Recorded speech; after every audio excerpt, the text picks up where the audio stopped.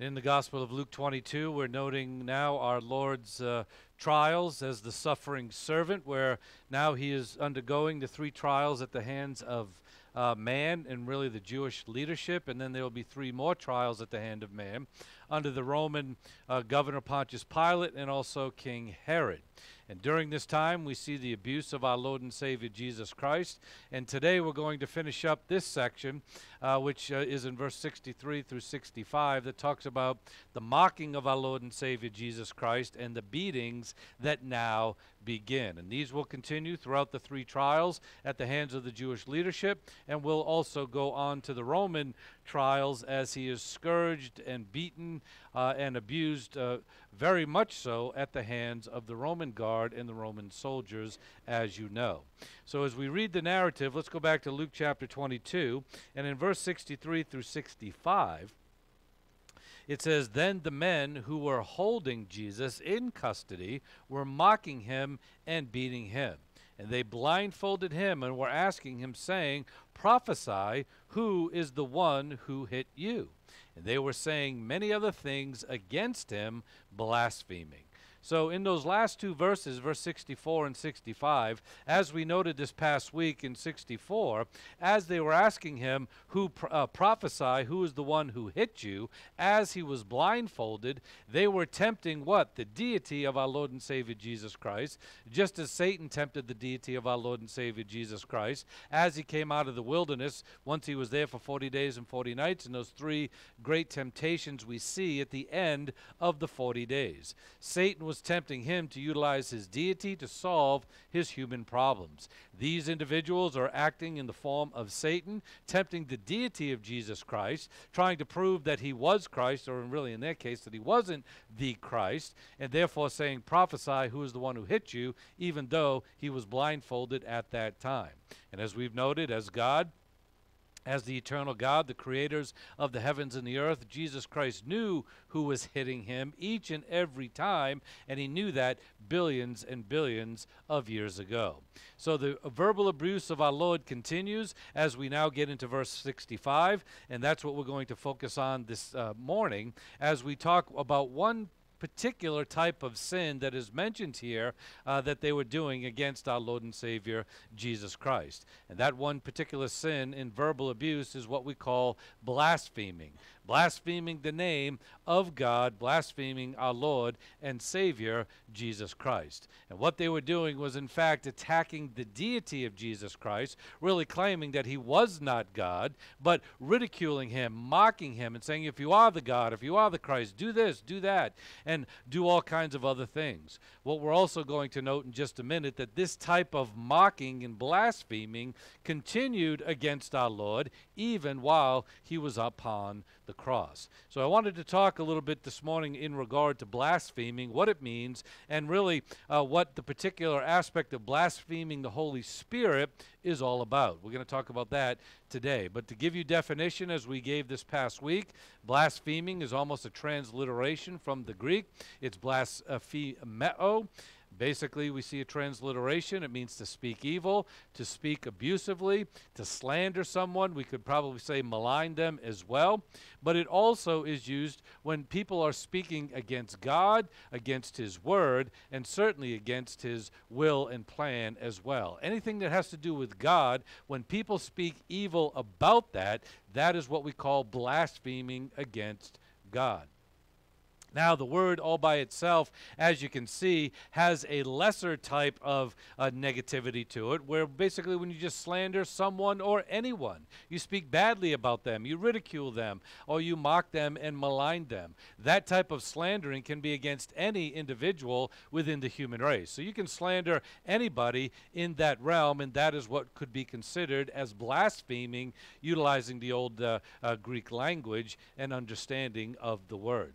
But over time, as we have come down to our current history, when we talk about blaspheming, we're not talking about attacking other people, we're talking about attacking God, impugning the the deity of God, impugning the person of our Lord and Savior, Jesus Christ. And when we talk about blaspheming, that's what we typically think about in our day and age. And in the Bible, that too was a form of blaspheming that God spoke against many, many times and said this is something we should not have within our society. And in fact, in the ancient society of Israel, during the age of the law, remember, we're no longer under the law, but during the age of the law, in Leviticus chapter 24 and verses 15 through 16, if someone blasphemed the name of God or God himself, that individual was to be stoned to death by the people, by the population, whether it be a native or an alien or a foreigner who had come into the land. If anybody came into the land of Israel and spoke against their God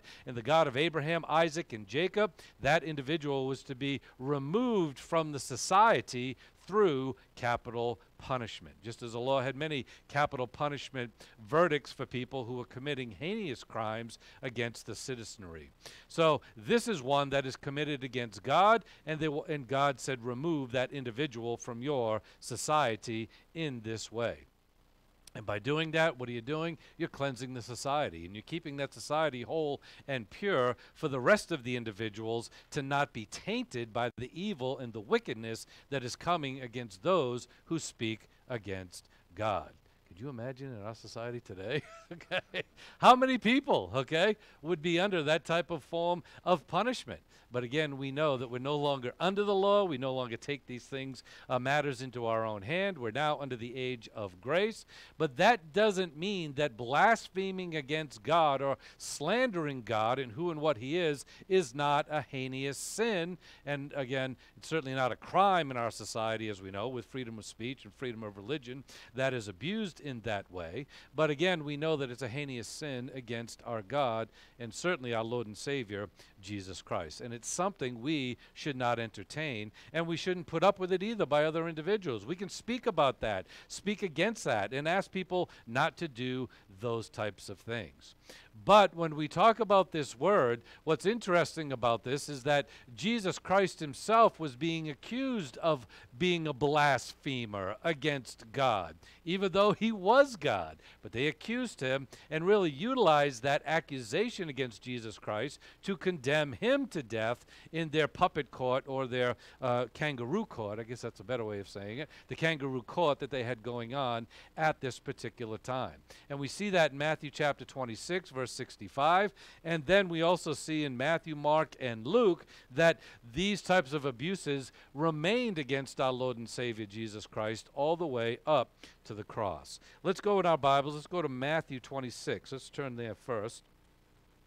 And again, we've noted this overall, and we're actually going to come back to this probably this coming week, because the next section of Luke's gospel gets into this particular topic and scene, but Luke doesn't go into a lot of the great detail that the other gospel writers do. So in regard to this, because again, he didn't need to, it was already said and shown through these other gospels. But in Matthew chapter 26, specifically in verse 65, and let me just get there myself, and we can actually back up and let's see, how far back do I want to go? All right, so I'll go back to 57 just to give us the whole narrative. It says, and those who had seized Jesus led him away to Caiaphas the high priest, where the scribes and the elders were gathered together. But Peter also was following at a distance as far as the courtyard of the high priest, and entered in and sat down with the officers to see the outcome. There, we've noted that already, Peter's 3 denials. We've seen that in detail. Now in verse 59, now the chief priests and the whole council kept trying to obtain false testimony against Jesus in order that they might put him to death according to their law. Okay? And they did not find any, even though many false witnesses came forward.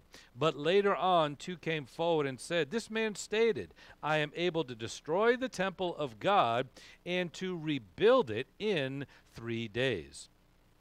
And again, you all know what the analogy of that was. Yes, Jesus Christ wouldn't take him 3 days to rebuild the temple. He could rebuild that in a second if he wanted to. He could destroy it in a second and rebuild it. He's the creator of the heavens and the earth. But why 3 days? It talks about him as the temple of God, being destroyed, and then in the grave, and then raised on the third day. But they were using this as a blasphemy against God in his place of worship called the temple. All right? That's what's in view. It says, and the high priest stood up and said to him, do you make no answer? What is it these men are testifying against you? But Jesus kept silent, and the high priest said to him, I adjure you by the living God that you tell us whether you are the Christ, the Son of God.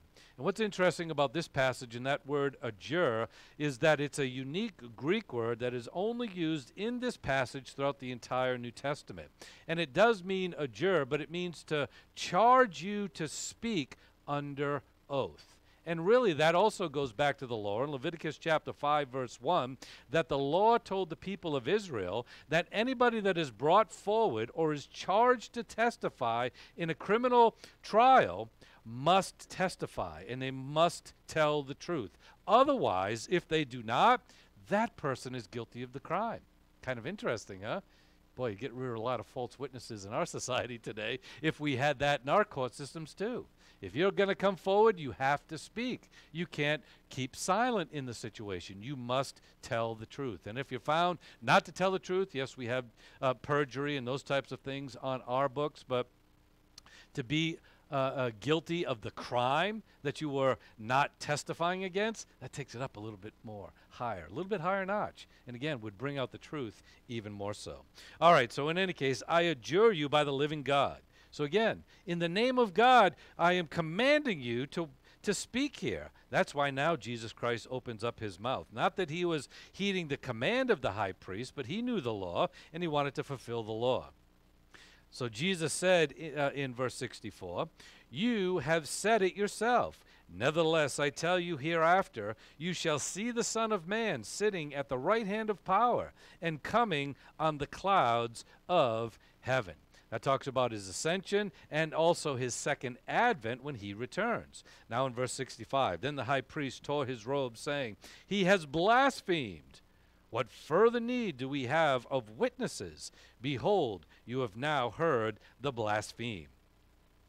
What do you think? They answered and said, he is deserving of death. And then they spat in his face and beat him on with their fist, and others slapped him and said, prophesy to us, you Christ, who is the one who hit you? So you see how Matthew goes into much more detail than what actually Luke goes into. But again, comparing Scripture with Scripture, we see how they accused Jesus Christ of blaspheming when they took the words of Jesus Christ and totally twisted them to mean something else than what he was talking about. And again, even they should have recognized that why would it take 3 days to rebuild the temple, okay? If he is God, the creators of the heaven and the earth, he could do it in the blink of an eye. He could destroy it and build it up. So even that, again, they weren't being honest with themselves, thinking, oh, 3 days, blasphemer, oh, look at this guy, oh, how can he do that? But yet, ultimately, he was talking about his own self and his resurrection. And that's what he also pointed to in verse 64. You'll see him seated at the right hand of the Father. After you do kill me, I'm going to raise and then ascend into heaven, and then I'm coming back at one point to establish the millennial reign, as we know at the end of the tribulational time period. Then as we also turn, now let's go to Matthew 27, just turn a page or two. And in verses 39 through 44, we see the continued abuse of our Lord in this verbal sense of blaspheming against him. As they accused him for blaspheming, now they are the ones that are blaspheming time and time again. And even the thieves on the cross did the same, as we know. So in Matthew chapter 27, verse 39, it says, and those passing by were hurling abuse at him, passing by when he was hanging on the cross, wagging their heads and saying, you who are going to destroy the temple and rebuild it in 3 days, save yourself, if you are the Son of God.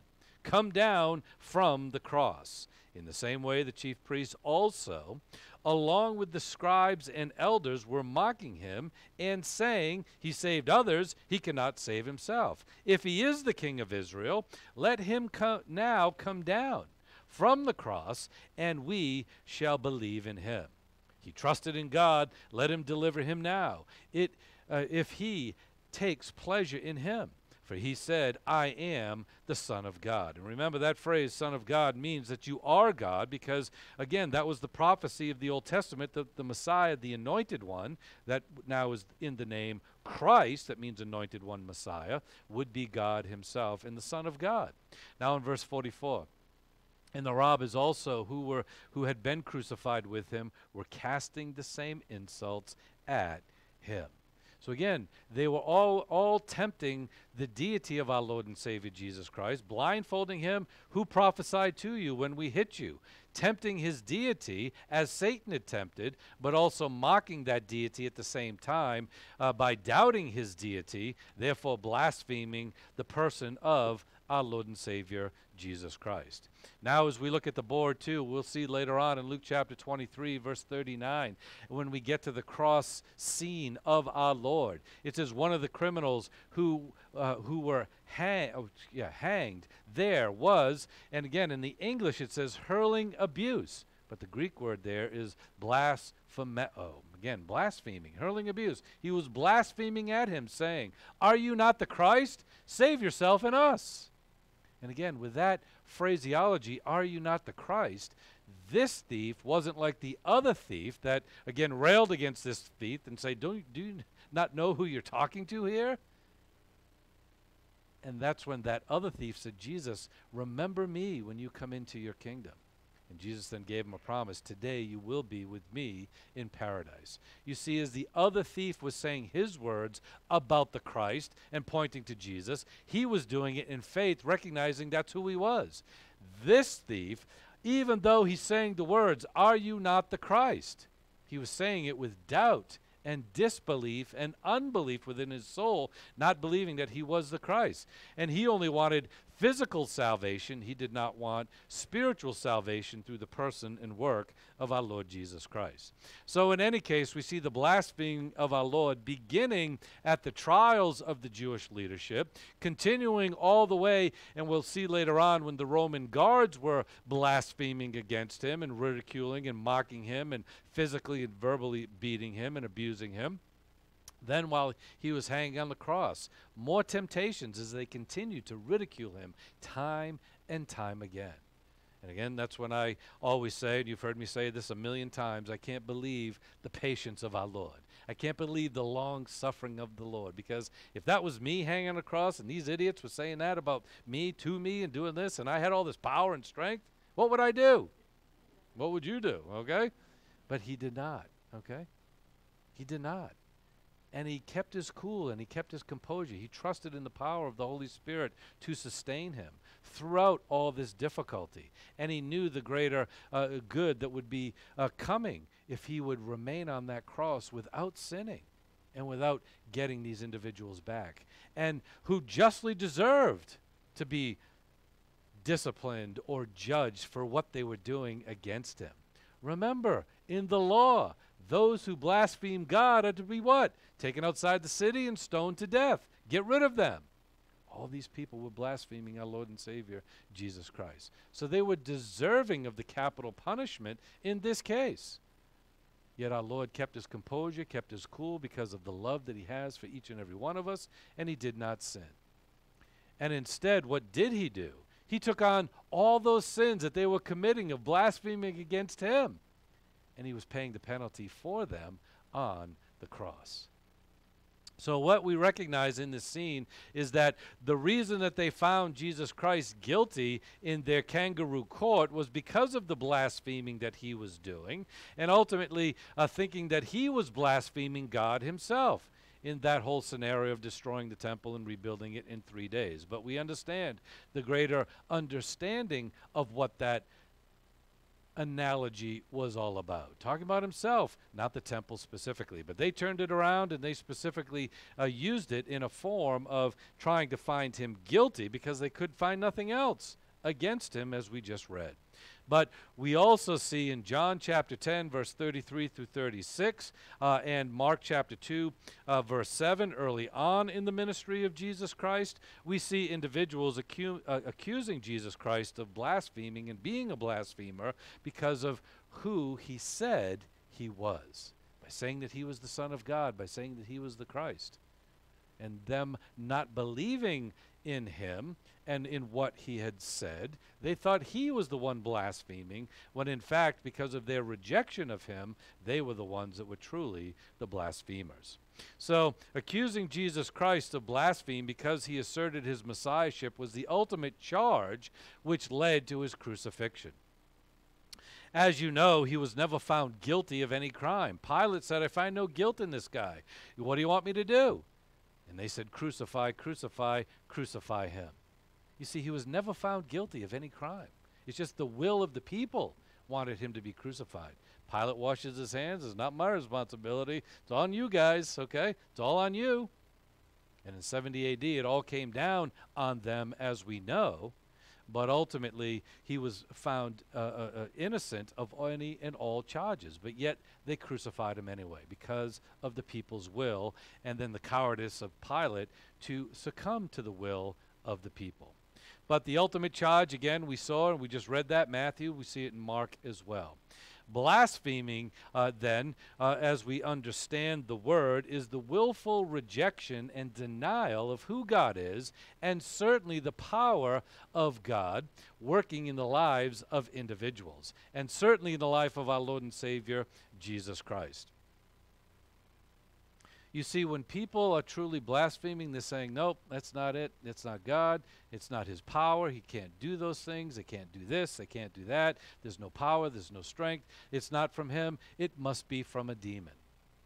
And in fact, the passage I'm going to show you upcoming is just that. As Jesus Christ was out there exorcising demons from the bodies of individuals who were tormenting those individuals, as Jesus Christ was doing that, the Pharisees that were watching him do that and witnessing these great miracles said, "No, that's not by God. You must be from Satan. It's the power of Satan that you're doing this, and you're evil."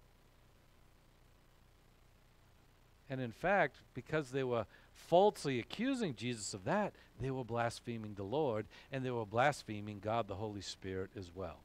So again, it all comes into regard to the denial of the person of God, the power of God, the Word of God, and any one of the three members of the Trinity, the Father, the Son, or the Holy Spirit.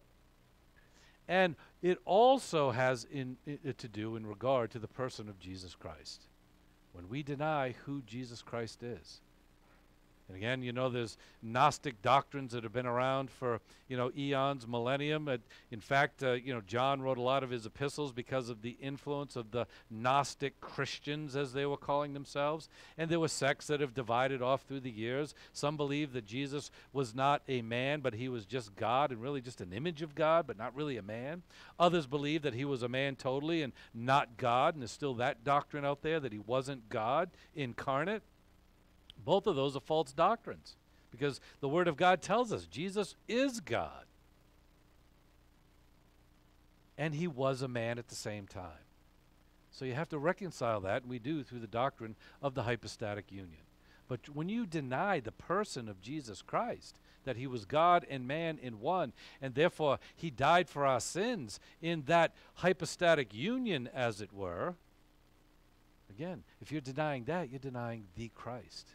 And you're denying his saving work on the cross in the payment of the penalty for your sins as well. And again, it's a form of blaspheming. As we note in the Gospel of Mark, in chapter 3, in verse 28 through 30, it says, "Truly I say to you, all sins shall be forgiven the sons of men, and whatever blasphemies they utter." It's interesting that we could say disparaging things against God throughout our lives. Guess what? Jesus paid for those sins. He paid for those sins. And you could call God the worst cuss word you could think about. You can rail at God. You can be angry at God. You can do all this kinds of stuff. But guess what? It's a sin, and Jesus Christ paid for that sin. But there is one that he was not able to pay for. It says, "But whoever blasphemes against the Holy Spirit never has forgiveness, but is guilty of an eternal sin, because they were saying he has an unclean spirit." You see, leading up to this in both the Gospel of Matthew and the Gospel of Mark was that exorcising of demons that I told you about that Jesus was performing. And as they witnessed that and they saw the power of God working through the person of our Lord and Savior Jesus Christ, they were denying it was the power of God. And they were denying he had the power of God to do those things. And instead they say, he must be from Beelzebub. He must be in league with Satan.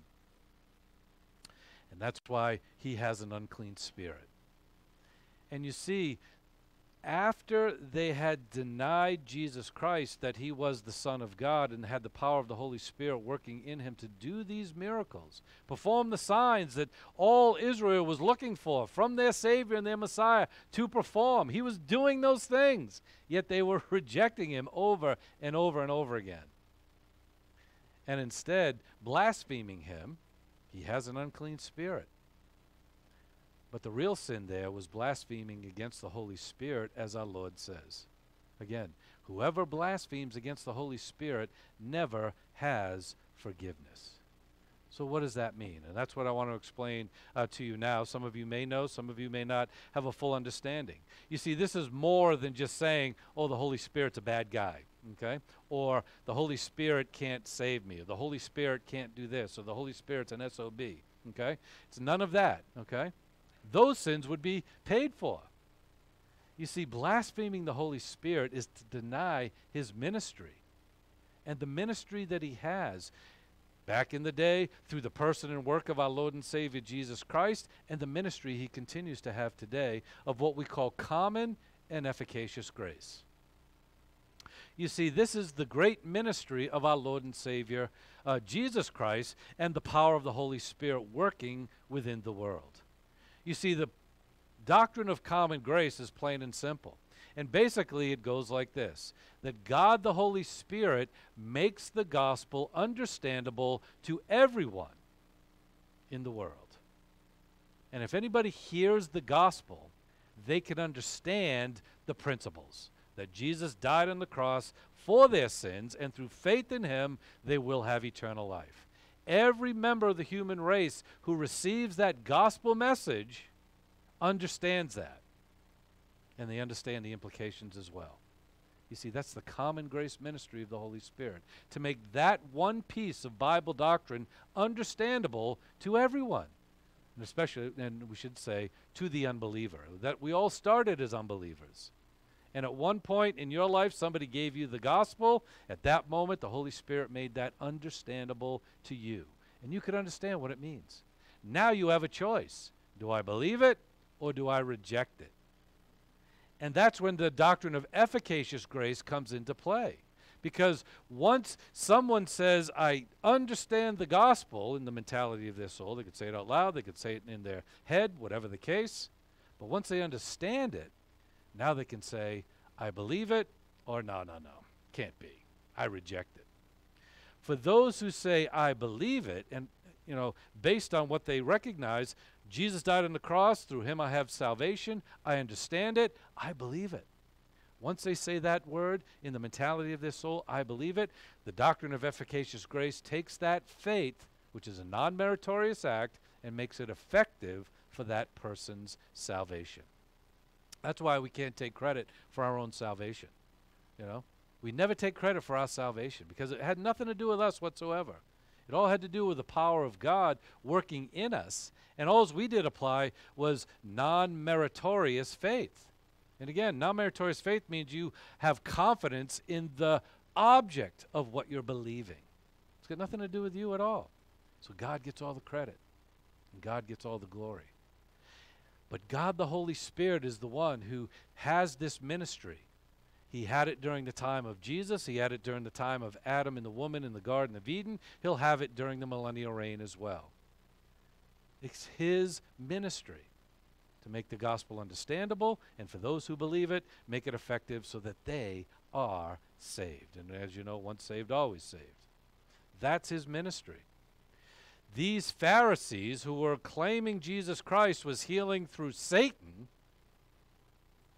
were abusing the ministry of God the Holy Spirit through him, because his healing ministry that he was doing right there were the signs that he was God. He was the Messiah. He was the Savior. And they were the signs for who? Israel, as promised to them. And yet they were rejecting it. Oh, he's of a demon. So when we boil it down, the doctrine of common and efficacious grace, or the ministry of the doctrine of efficacious grace, is the ministry of God the Holy Spirit to take those who are helpless in the spiritual realm, which is unbelievers, which we all were at one point, to take that and make it effective for their salvation, so that ultimately they can understand the gospel and they can be saved as well, all through the power of God. So it emphasizes the spiritual depravity and helplessness that we have as unbelievers, because we can't do it on our own. God the Holy Spirit can.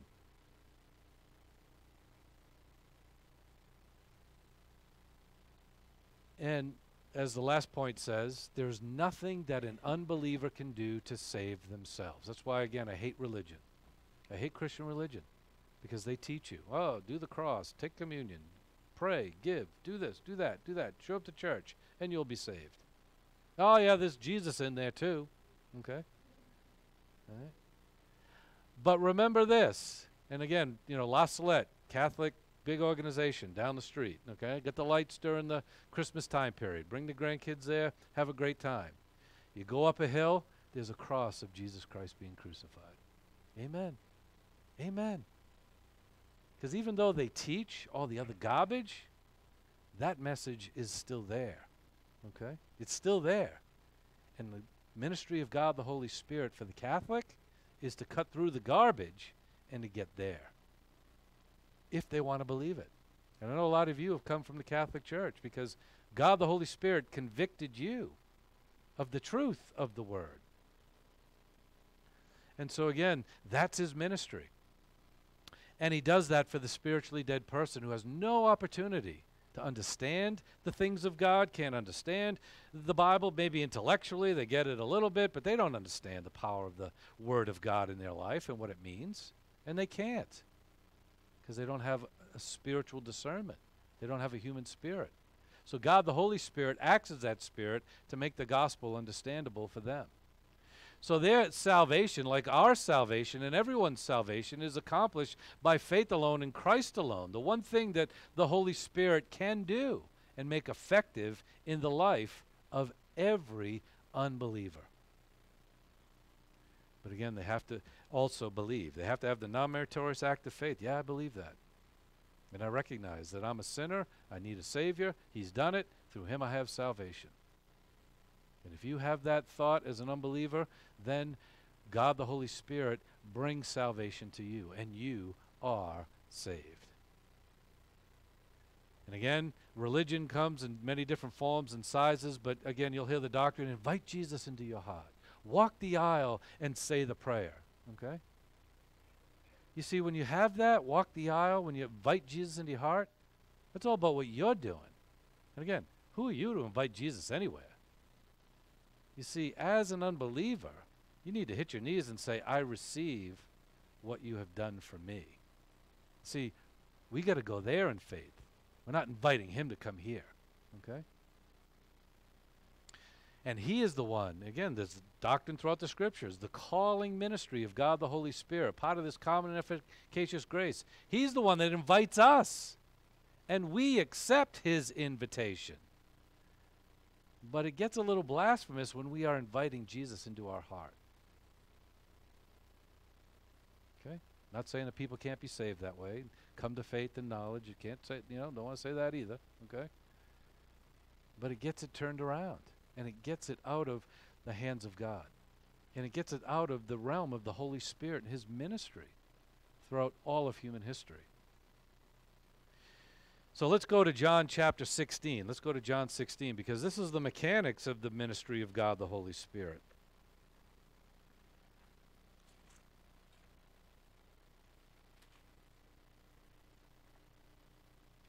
And in John chapter 16, verses 8 through 11.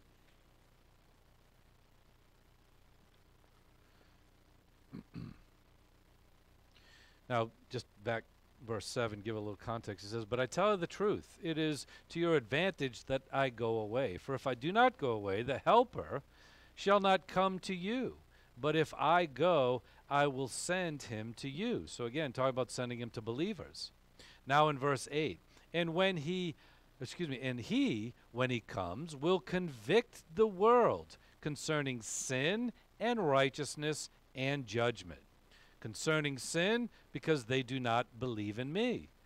You see, the message of salvation is the convicting ministry of God the Holy Spirit. And yes, common and efficacious grace is there, but there's an additional convicting to every member of the human race that they're a sinner and they need salvation. That's part of the common grace and the call and the ministry of the Holy Spirit. Really the convicting ministry, convicting the unbelieving world that they have sin and they need a Savior. Then in verse 10, and concerning righteousness, because I go to the Father, and you no longer behold me.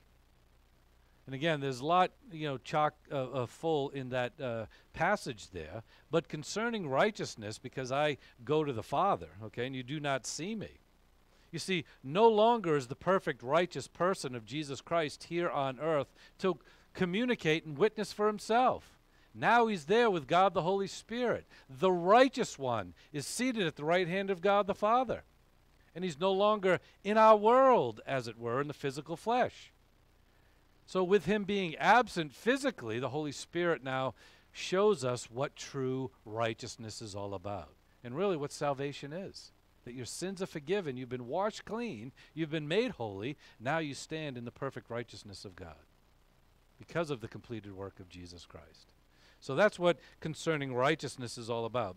A lot more detail behind that, but that's the general concept. In verse 11, and concerning judgment, because the ruler, and that's Satan, of this world has been judged. So again, God the Holy Spirit also convicts the unbeliever that there's a lake of fire waiting for them. There's eternal judgment waiting for them. And again, I've told you, old friend of mine, his father used to say, oh, when you die, there's nothing after death. There's just that hole in the ground, 6 feet down in the hole in the ground, and that's where you go, and that's it. Well, that's what you've convinced yourself that that's it. But during your life, the Holy Spirit has convicted you that there is an eternal lake of fire. There's an eternal judgment that has already been handed out to Satan. We're just in the appeal trial of that right now, but that sentence will be fulfilled. And anyone who rejects Jesus Christ will also receive that same sentence because they've chosen that in their rejection of Jesus Christ. So all of this tells us of the ministry of the Holy Spirit under common and efficacious grace to convict regarding sin, to recognize that we're sinners, we need a Savior. Concerning righteousness, that salvation and holiness and righteousness is only through Christ, who is now seated at the right hand of the Father. And then concerning judgment, because again, at the end of the time, we're all going to stand before the judgment seat of Jesus Christ. For the believer, in regard to our rewards. For the unbeliever, in regard to their works that will be shown not to be able to save them. And because they've rejected Jesus Christ, they are sentenced to the lake of fire. Now, in the New Testament, we see this blaspheming the Holy Spirit said in some different ways. In Acts chapter 7, verse 51, Stephen, in his last great message, railing against the Pharisees, basically was saying, you men who are resisting the Holy Spirit. You see, they were resisting that message, the ministry of the Holy Spirit, telling them, teaching them, salvation through Christ. You're a sinner. You need salvation. Righteousness, judgment. You need all of that. And the person of Christ is the one who gives you that. Believe in him. But they were resisting the Holy Spirit. It's another way of saying blaspheming the Holy Spirit. Then later on in Hebrews chapter 10, in verse 29, and it says, insulting the Spirit of grace. So you see common and efficacious grace. You see, those who are rejecting the gospel of Jesus are insulting the Holy Spirit. It's another form of blaspheming the Holy Spirit. And then prior to that, in verse 26, it talks about willfully sinning. Again, willfully sinning. They're choosing to reject the ministry of God, the Holy Spirit, and remain in their sin. And so when we talk about the one thing that is not forgiven, or the unforgivable sin, as it were, we also call this the unpardonable sin. And so, whether it be blaspheming the Holy Spirit, resisting the Holy Spirit, or insulting the Spirit of grace, we see the unpardonable sin also mentioned in the tribulational time period, as 2 Thessalonians prophesies about it, but we see it then in Revelation chapter 13 and 14, where even the Antichrist and the people of the world will be blaspheming Jesus Christ himself. And when they are talking about him not being the Savior, not being the Christ, they're blaspheming God the Holy Spirit and his ministry.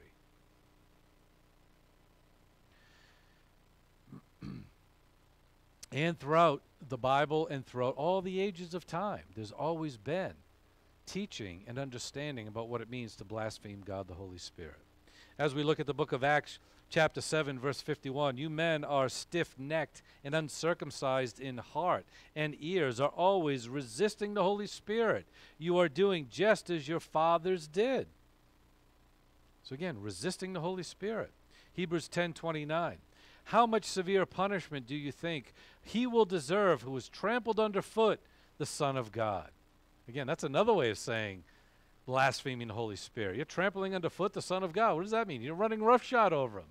The message has been given to you. You've been convicted that you're a sinner. You need salvation. You know what the judgment is. You know where righteousness is in the person of Christ. But you're just going to plow right over it. I'm just going to go about my way because I don't need that information. I'm going to live on my own. I'm going to do my own thing. Or I'm going to work for my own salvation. Again, trampled underfoot the Son of God, and is regarded as unclean the blood of the covenant, again, the cross of Jesus, by which he was sanctified, and has insulted the Spirit of grace. Again, blaspheming God the Holy Spirit. So, when we boil it all down, the essence of blaspheming the Holy Spirit isn't saying a bad word about him, okay? It's denying the person of our Lord and Savior Jesus Christ, denying his convicting ministry. And again, going back to the context of blaspheming against Jesus, calling him had an unclean spirit, blaspheming Jesus Christ, where, again, we don't believe in him as the Savior, you're really blaspheming his ministry of common and efficacious grace, by not believing that Jesus Christ is the Savior. And that's why our Lord gave us that discourse back in the Gospel of Matthew and Mark, as we've read. You can blaspheme God the Father. You can blaspheme Jesus Christ. You can blaspheme his word. But blaspheming against the Spirit is unforgivable. And basically, it's not saying a bad word against him. It's saying, I don't believe in his common and efficacious grace ministry. I don't believe that Jesus is my Savior. That's what blaspheming God the Holy Spirit is. And that's why it's unforgivable. It's the only sin, as it were, that Jesus Christ could not pay for upon the cross. So, as the note says, again, tantamount to rejecting the person of Jesus Christ. It's unpardonable, it's unforgivable. And in fact, you know, we call it a sin, but it's more of an act than really a sin. But it still is a sin, okay? But it's more of an act of what you think and how you reject Jesus Christ, or the unbeliever does, and how they stonewall and, you know, trample underfoot and just, you know, run roughshod over him time and time again. I don't need Jesus. I don't need God. I don't need this. I don't need salvation. And again, trampling underfoot the Son of God is blaspheming the Holy Spirit, and that act is what's unforgivable. And the only thing that Jesus Christ could not pay for at the cross, because it would be unjust and unrighteous, is blaspheming the Holy Spirit. That's why it's an unforgivable sin.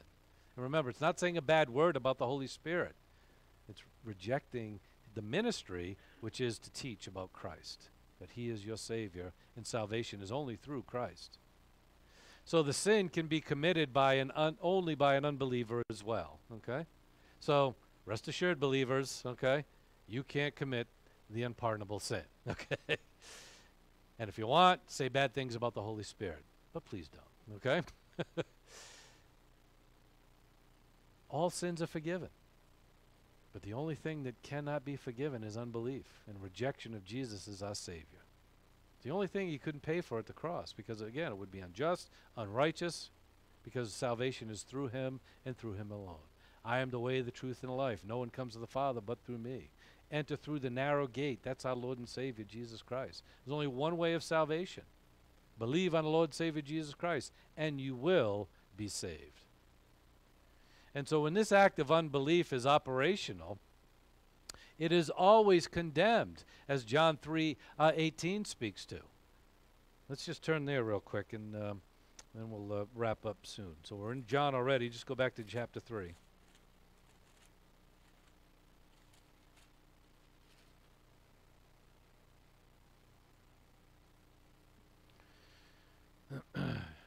John chapter 3:18 comes after John 3:16, which everybody knows.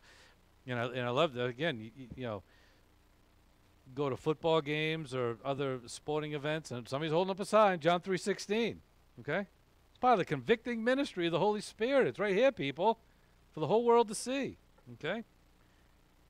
And verse 16, for God so loved the world that he gave his only begotten Son, that whoever would believe upon him should not perish but have eternal life. Verse 17, for God did not send the Son into the world to judge the world, but that the world should be saved through him. Verse 18, he who believes in him is not judged. He who does not believe has been judged already, because he has not believed in the name of the only begotten Son of God. So again, judged already. You see, we're born into this world under that judgment for the eternal lake of fire. And so if we continue our life in unbelief and reject the ministry of God the Holy Spirit, blaspheme the Holy Spirit, we stay in that state of unbelief. And when we leave earth, then we will be sentenced to that lake of fire. But at any point in any member of the human race's life, they can believe that Jesus died for their sins, and then they will be saved. And they will be removed from that judgment. He who believes in him is not judged. Again, you escape that judgment of the eternal lake of fire. So again, it is impossible for the believer to commit the unpardonable sin because they have accepted Christ as their Savior. And as a result, your sins are blotted out. They're washed away. And in fact, even the unbeliever, when they stand before the judgment seat of Jesus Christ, their sins aren't brought up. The only sin that's brought up is that they didn't believe. Their works are judged, according to the Bible, not their sins. The sins have already been judged at the cross. But for the believer, they receive the forgiveness of their sin as a result of their faith. Even in Old Testament, Isaiah 43:25, even I am the one who wipes out your transgressions for my own sake, and I will not remember your sins. I remember your sins no more. The other passages talk about the washing of clean of our sins, the wiping out, the blotting out, the removal of our sins. Jesus Christ paid for them upon the cross. And when we believe in him, we receive the payment of the forgiveness of those sins because they have been blotted out. And as these people were blaspheming our Lord and Savior Jesus Christ at this time, saying, you're not the Christ, prophesy to us, doubting his deity, doubting who he was, they were really blaspheming the Holy Spirit throughout all. But yet, he would pay for even their sins upon the cross, except for the sin of blaspheming the Holy Spirit. Sins of abuse, of hitting and beating, the rebuking of Jesus, saying bad things about him, those sins would be forgiven. But because they remained in unbelief, their sins would not, that sin would not be. But if they later came to believe, as you and I later came to believe in our lives, then those sins are all forgiven, and the judgment that comes with the rejection of the blaspheming of the Holy Spirit is removed.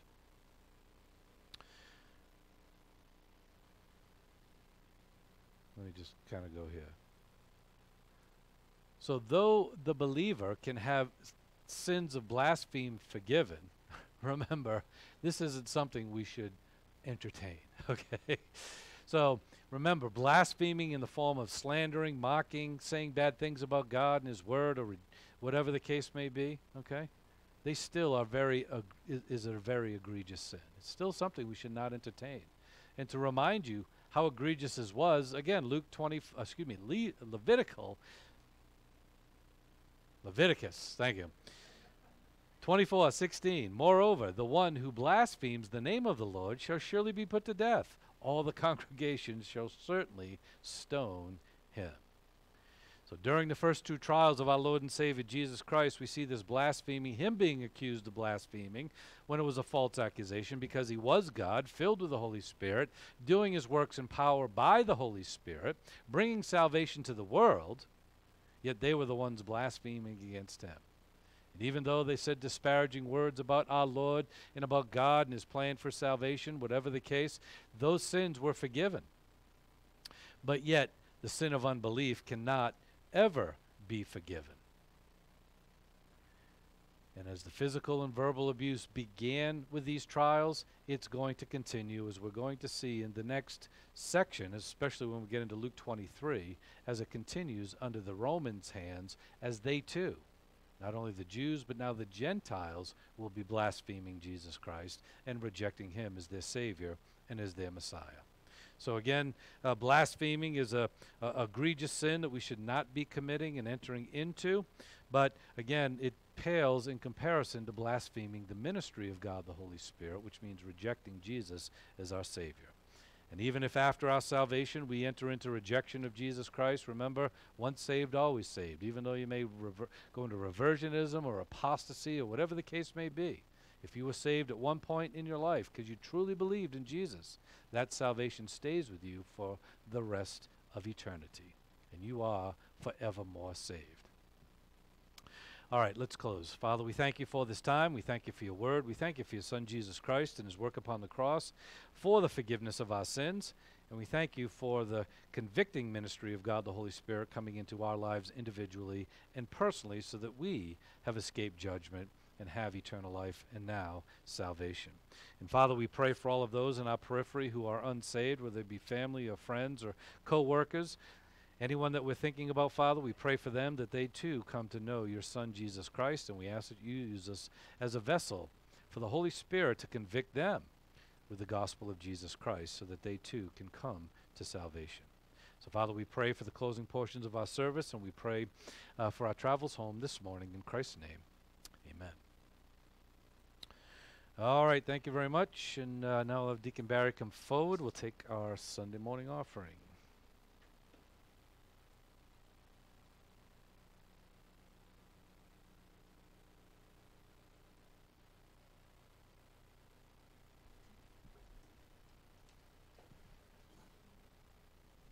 Well, we obviously made it through another month. Although we did short pay the pastor again, and so that came out of our first offerings of this month. So let us pray for our offering. Lord, we pray that you continue to keep your hand upon our congregation and bless us with gracious givers so that we may meet our financial obligations, and your word, the truth, will continue to be taught from this pulpit. Through Christ we pray with the power of the Holy Spirit. Amen.